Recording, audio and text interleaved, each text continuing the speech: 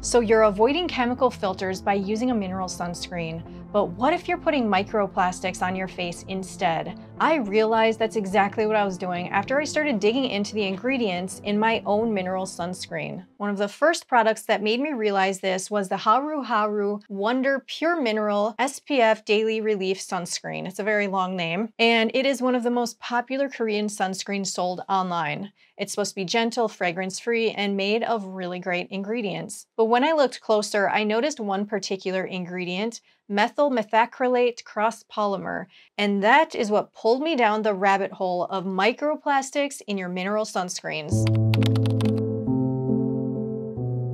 You can take the chemical methyl methacrylate by itself, and it's actually used to make acrylic, the type of plastic that plexiglass is made of. The liquid you just saw here is something called methyl methacrylate. It is used to manufacture acrylic glass. In skincare, the ingredient name looks a little bit different. Methyl methacrylate crosspolymer. The crosspolymer is added to the end. That small change means it's been modified from its original form into microscopic solid, porous polymer spheres instead of a hard acrylic sheet. The spheres are designed to absorb oil and scatter light, which is what gives products that blurred or matte effect on the skin. These particles are incredibly small, around 5 to 10 microns across, roughly 10 times smaller than the strand of a human hair. So they're invisible and they sit on your skin and give products that smooth, blurred finish that everyone loves. It's important to note that they're still part of the acrylic family of materials. And even though I personally see that as a plastic material I'm putting on my face, not everyone agrees. Some argue that once it's modified, it's no longer considered a plastic, but it really depends on how you choose to define it.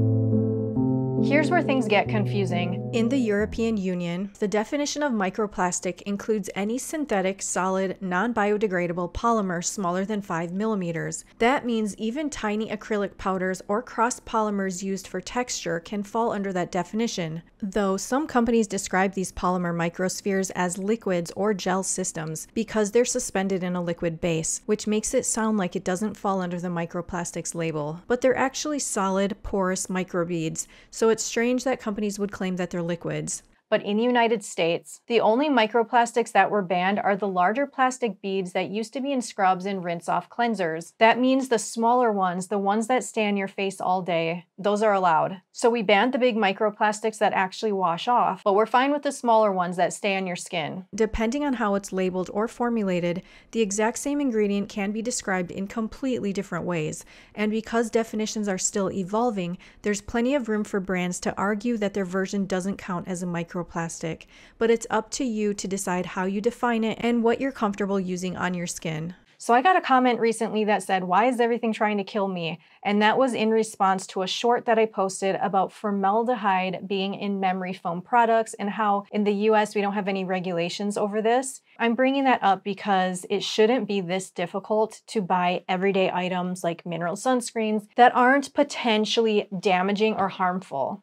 Potentially. And in this video, it wasn't my intention to dive deep into the science behind potential microplastics and the different regulations and all of that, because we could be talking about that for a very, very long time. I wanted to just give you one solid example of a microplastic and my experience to kind of open your eyes to what's going on. This is something that is a widely debated topic, and I can see in the comments section there could be people debating this. If you don't have time to dive into researching products and their ingredients, I did it for you, and I spent a lot of time searching and testing and trying out different products, and I have some very specific standards because I'm kind of picky. I really wanted these things to be as affordable as possible because a lot of influencers recommend a lot of very pricey mineral sunscreens, and by the way, many of them contain these potential microplastics. So I have 3 criteria that it had to meet. It needed to be affordable at under $6 per ounce. The formula needed to be elegant, smooth, not chalky, not causing a white cast, and not greasy. For the ingredients, I wanted them to be as clean as possible, avoiding things like parabens and potential microplastics. So these microplastics show up in most mineral sunscreens because it makes the formula apply better, it's more wearable, it applies more smoothly, and looks better overall. But it is actually possible to make mineral sunscreens that look beautiful and work really well without microplastics. They have to just use better ingredients and better formulation skills.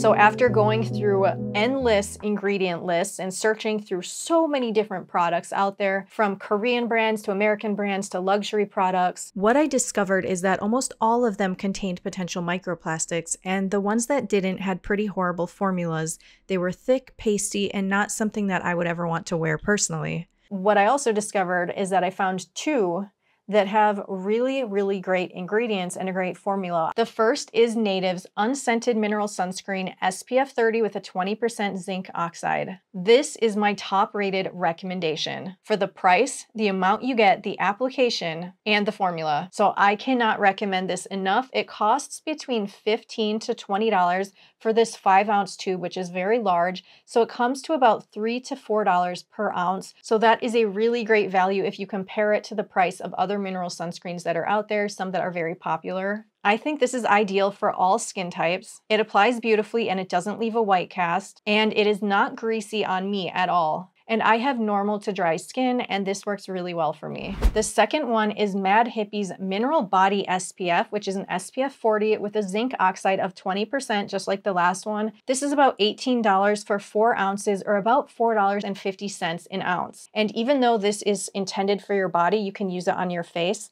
They do sell a face one that is a lot pricier per ounce than this one, and the formulas are so similar, which is why I would recommend getting this one instead and using it on your face, because it works just as well. So this one applies a little bit differently than the Native one. It's kind of hard to explain, but it almost makes my skin look creamy in a way. I know that sounds really weird. It doesn't make it look dewy or shiny, but it makes my skin look better than it normally looks. You can see how it evens out my skin tone, canceling out redness, and it has a really nice finish that's not dry or greasy at all. It really kind of improves the look of my skin. But with saying that, the formula is a little bit trickier and a little different than this one. And what I've noticed with this is that it's a bit tackier, and it leaves a bit of almost like a stickiness on my hands after I apply it. When you're using mineral sunscreens and you're trying to use ones that don't contain potential microplastics, the formulas can be a little trickier to work with. And I just recommend taking a little bit and applying it to a small area of your face, rubbing it in, and then going to the next section and rubbing it in, and repeating it if you want to layer on more than that one layer. And that's how I do it. And I do that with this one as well, even though this formula is very smooth and easy to work with. But this one is a little bit trickier, and I feel like this one would work well if you have oily to normal skin. But even with saying that, I think either of these would work for all skin types.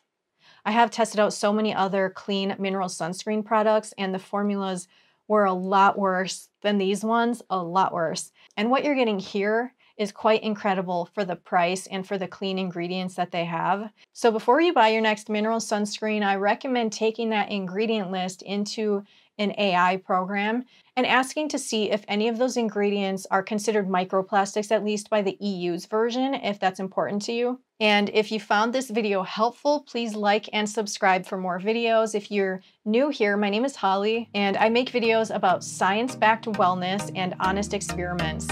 Thank you so much for watching, and take care.